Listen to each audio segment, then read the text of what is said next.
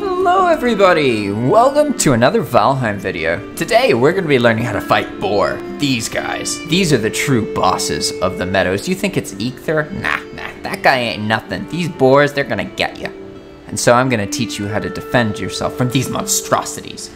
First, it's very important, eat some food. Go find some blueberry and some raspberry bushes, maybe some mushrooms. You don't have to get too excessive, you need something for some energy, otherwise this boar is gonna overpower you. You see how he's just trotting away with confidence? He thinks that we're so little of a threat that he can just turn his back to us. And we'll show him what's what.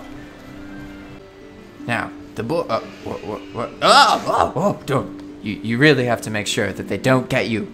I know it seemed like that was nothing, but if he hits you twice with that, oof, you'll die. So you see how I can just kind of walk around like this? I don't even need to dodge, I can just wait for him, and then he's gonna run towards me and try and attack me once. There we go, and then he'll run away. And try and attack me once, and then he'll run away. And that's what they do. At least the boars, that's how they attack. So you can use this knowledge to make sure that you attack them on time. Click the middle mouse button, we can kick. And that's the boar stopper right there. You want to kick them right in the face. That's what you go for. So you wait for them to attack and then boom, you kick.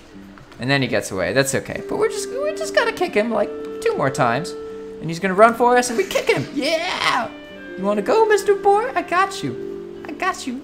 Yeah, he's gonna come for us, right? He's gonna run and then boom, oh. Well, he almost got us, but you get the gist of it. The kicks are great, and boar are great to practice fighting on, especially unarmed, because once you get used to this, then when you get into combat encounters in Valheim that are more intense, you won't die so much.